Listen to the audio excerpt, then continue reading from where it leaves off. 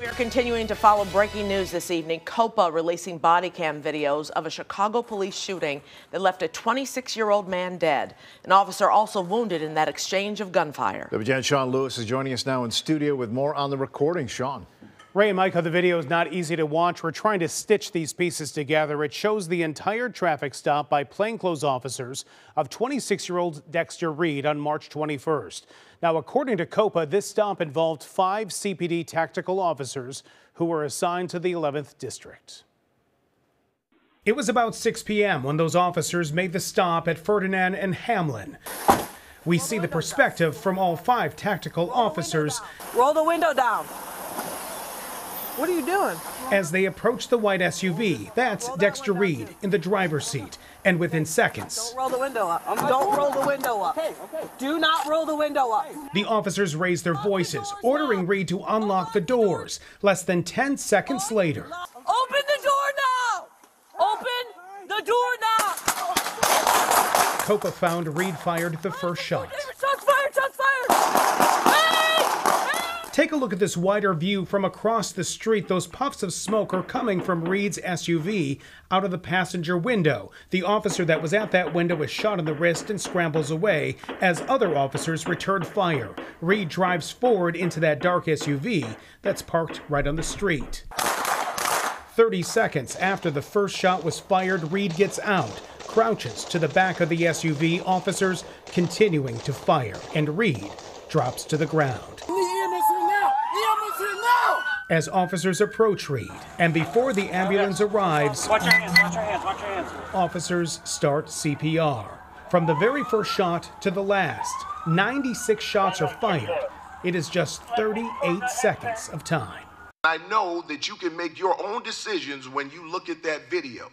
Ahead of the release, CPD Superintendent Larry Snelling promised transparency.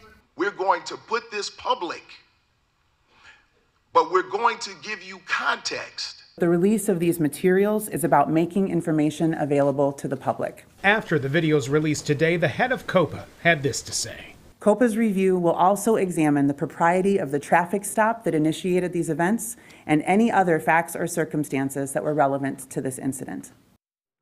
And COPA released more than 30 videos associated with its investigation today. On one of them, you hear a higher-ranking Chicago police officer who had just arrived minutes after that shooting call Dexter Reed by name.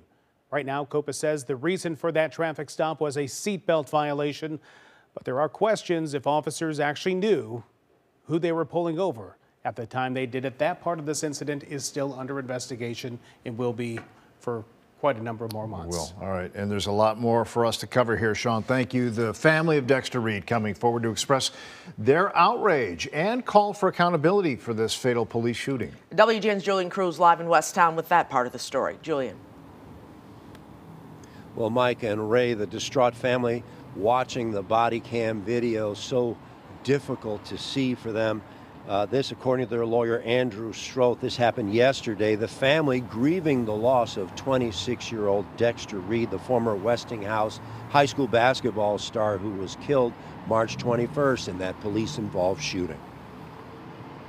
I just hope that there's people out there that understand he was a son, he was a brother.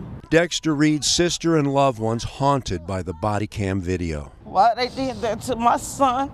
They didn't have to do him like that. The grieving family gathered with lawyers today. 96 rounds were fired by these officers. Here on the West Town doorstep of COPA, the Civilian Office of Police Accountability. During today's emotional press conference, visible in the top left-hand corner of your screen, you can see Dexter Reed's mother fainting. Attorney Stephen Hart pointing to what he says was the disproportional use of force, all for allegedly not wearing a seatbelt.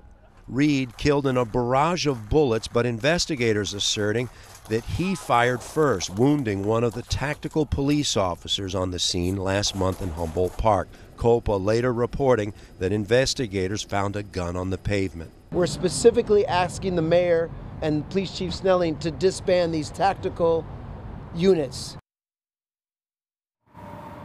In a written statement, Chicago Police News Affairs saying, quote, This shooting remains under investigation by the Civilian Office of Police Accountability with the full cooperation of the Chicago Department. We cannot make a determination on this shooting until all the facts are known and this investigation has concluded. Now, Dexter Reed's mother, Nicole Banks, was supported by family when she fainted, and she apparently recovered from her fainting spell. She was able to talk to reporters afterwards. In West Town, Julian Cruz, WGN News. All right, Julian, thank you.